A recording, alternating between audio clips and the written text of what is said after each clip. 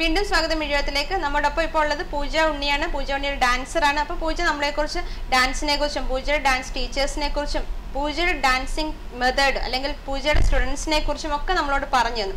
ഇനി പൂജ പല സ്റ്റേജിൽ പൂജ ഡാൻസ് കളിച്ചിട്ടുണ്ട് അല്ലേ? ഇനിയാണെങ്കിലും പല പല സ്റ്റേജുകൾ ഡാൻസ് ചെയ്യാനും പോവുകയാണ്. അപ്പോൾ അതിനൊക്കെ മുമ്പ് ഒരു ഡാൻസ് പെർഫോമൻസ് എന്ന് പറയുമ്പോൾ ഒരു സക്സസ്ഫുൾ പെർഫോമൻസ് ആവണം എന്നുണ്ടെങ്കിൽ എന്തൊക്കെയാണ് പൂജ കാണുന്ന ഒബ്ജക്റ്റീവ്സ്? അല്ലെങ്കിൽ ഒരു പെർഫോമൻസ് സക്സസ് ആവണമെങ്കിൽ എന്തൊക്കെയാണ് നമുക്ക് ചെയ്യേണ്ടത്?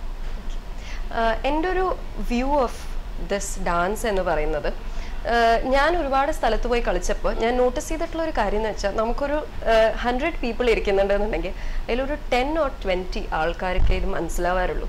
ബാക്കി എല്ലാവരും വന്ന് നമ്മളുടെ ഡ്രസ്സ് നോക്കും. പിന്നെ ഞാനായതുകൊണ്ട് അല്ലെങ്കിൽ എൻ്റെ ആരെങ്കിലും ഒക്കെ ആയിരിക്കുമല്ലോ കുറേ പേര്. അപ്പോൾ അങ്ങനെ കുറേ പേര് വരും. എന്നാലും കാണാൻ ഭംഗിയുണ്ടായിരുന്നു, അഭിനയം ഉണ്ടായിരുന്നു, ഒരു യൂഷ്വൽ നമ്മളെല്ലാവരും കാണുന്ന ഒരു സംഭവം. ബട്ട് നമ്മളൊരു കച്ചേരി ചെയ്യുമ്പോൾ ഒരു 1.5 മണിക്കൂറൊക്കെ ഇത് കണ്ടുകൊണ്ടിരിക്കുമ്പോൾ പലർക്കും ഒന്നും മനസ്സിലാവാറില്ല, ബോറടിക്കും. പിന്നെ നല്ലൊരു ഐഡിയ ഇല്ലാത്ത ഒരാൾക്ക് ഒന്നും മനസ്സിലാവാറില്ല. അവരിപ്പോ പൂജ പറഞ്ഞാൽ നമ്മുടെ ഡ്രസ്സും നമ്മളെയും നമ്മുടെ മേക്കപ്പും അതൊക്കെ എല്ലാവർക്കും അറിയാവുന്ന ഒരു കാര്യം നോക്കാനാണ്. അതെങ്ങനെ ആസ്വദിക്കണം എന്നുള്ളത് അറിയാത്തൊരു മേജർ ഗ്രൂപ്പ് ഓഫ് ഓഡിയൻസ് ഉണ്ട്. ഇൻട്രസ്റ്റ് ഇല്ലാത്തതുകൊണ്ടല്ല, അത് ഞാൻ ഒരിക്കലും പറയില്ല. ഇപ്പോൾ ഇതിനോടുള്ള ഒരു എക്സ്പോഷർ വളരെ കുറവായതുകൊണ്ടായിരിക്കാം. നമുക്ക് ക്ലാസിക്കൽ ഡാൻസ് കാണുന്നതിനെക്കാട്ടിലും നമുക്ക് വേറെ കുറേ സംഭവങ്ങൾ ഇപ്പൊ കാണാൻ തുടങ്ങിയിട്ടുണ്ട്. അപ്പൊ അതിനോടുള്ള ഒരു ഇത് കൊണ്ടായിരിക്കാം നമുക്ക് ഇപ്പൊ ഈ ക്ലാസിക്കൽ ഡാൻസ് എൻജോയ് ചെയ്യാൻ പറ്റാത്തത്.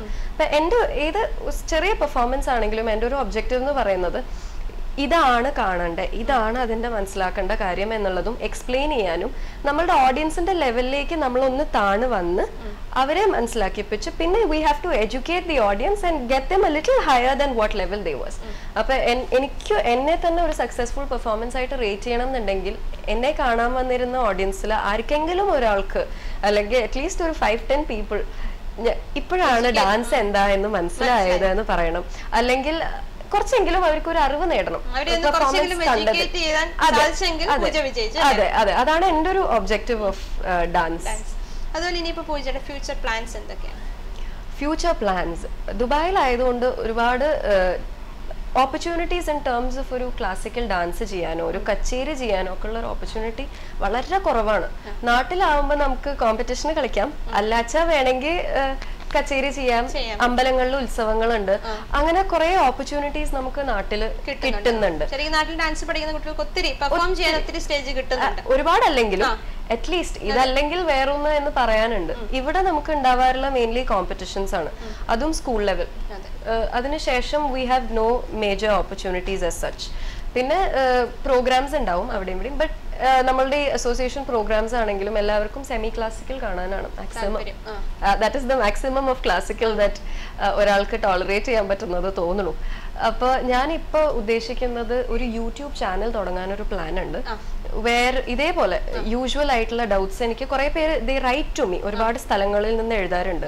എനിക്കൊരു പേജ് ഉണ്ട്, പൂജ ഉണ്ണി എന്ന് പറഞ്ഞിട്ടും സ്പന്ദ എന്ന് പറഞ്ഞിട്ടും എൻ്റെ ഡാൻസ് ക്ലാസിന്റെ 2 പേജ് ഉണ്ട്. പൂജ ഉണ്ണി എന്ന് പറഞ്ഞിട്ട് എൻ്റെ പേഴ്സണൽ പേജ് ഉണ്ട്, പിന്നെ സ്പന്ദ എന്ന് പറഞ്ഞിട്ട് എൻ്റെ ക്ലാസിന്റെ പേജ് ഉണ്ട്. അപ്പൊ അതിലൂടെ ഒരുപാട് പേര് ഫ്രം കുറെ parts of the world they right to me, എന്നോട് ഇതുപോലത്തെ സ്മോൾ ഡൗട്ട്സ് ലൈക്ക് എത്ര വയസ്സിൽ ഡാൻസ് തുടങ്ങണം, ഈ ഏജിൽ പഠിക്കാൻ പാടുമോ, ഏതൊക്കെ എക്സസൈസസ് ചെയ്താലാണ് ഈ പോസ്ചർ ശരിയാവുക, അങ്ങനത്തെ ചെറിയ ചെറിയ ഡൗട്ട്സ് ഒരുപാട് പേര് ചോദിക്കാറുണ്ട്. And I make it A point two right back, because ഒരാളെങ്കിലും ഹെൽപ്പ് ചെയ്യാൻ പറ്റുകയാണെങ്കിൽ എൻ്റെ ഫോം ഓഫ് ഡാൻസിലേക്ക് ഒരാളെങ്കിലും ഇനിഷ്യേറ്റ് ചെയ്യാൻ പറ്റുകയാണെങ്കിൽ I consider myself very successful. പിന്നെ ഓൺലൈൻ ക്ലാസ്സസ് എടുത്തു കൊടുക്കാറുണ്ട്. ഉണ്ട്. അപ്പൊ അങ്ങനെ ഒരുപാട് കാര്യങ്ങൾ ചെയ്യുന്നത് കൊണ്ട് അപ്പോൾ സ്ട്രൈക്ക് ചെയ്തൊരു ഐഡിയ ആണ്, may be I should start A YouTube channel. അപ്പൊ ഒരു ക്വസ്റ്റ്യൻ ആണെങ്കിൽ തന്നെ ഒരു 10 പേര് ചോദിക്കുന്നതിനെക്കാട്ടിലും ചിലർ ചിലപ്പോൾ ചോദിച്ചില്ല എന്ന് വരും. ഈവൻ ഇഫ് അറിയില്ല എന്നുണ്ടെങ്കിലും എഴുതി ചോദിച്ചില്ല എന്ന് വരും. അപ്പൊ if I can put up A channel with couple of ഇതുപോലത്തെ പെർഫോമൻസ് അല്ല, ഇതുപോലത്തെ ക്വസ്റ്റ്യൻസ് ആൻസർ ചെയ്തുകൊണ്ടും അങ്ങനെ ഒരു ചാനൽ എനിക്ക് ഇടാൻ പറ്റുകയാണെന്നുണ്ടെങ്കിൽ ആരെങ്കിലും if they come across it then we can take it ahead, അവർക്ക് മനസ്സിലാക്കാൻ പറ്റുമല്ലോ.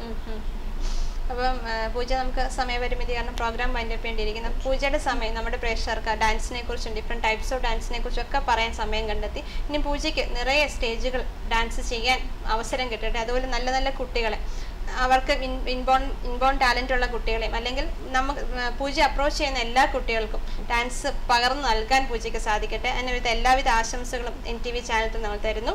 അതുപോലെ തന്നെ പ്രേക്ഷകർക്ക് ഈ എപ്പിസോഡ് വളരെയധികം പ്രയോജനപ്പെട്ടെന്ന് വിശ്വസിക്കുന്നു. അപ്പോൾ അടുത്ത ആഴ്ച അല്ലെങ്കിൽ അടുത്ത ദിവസം മറ്റൊരു അതിഥിയുമായി കാണുമ്പോഴേക്കും നന്ദി, നമസ്കാരം. Thank you so much for giving me this opportunity.